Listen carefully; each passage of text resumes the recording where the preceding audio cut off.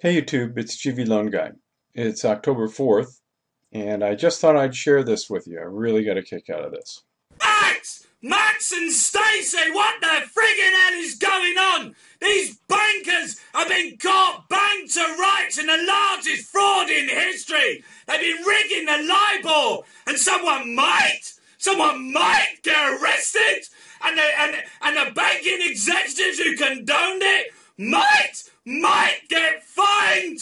Are you frigging me out? Where's the criminal justice system? The bankers are they're like pigs at a trough.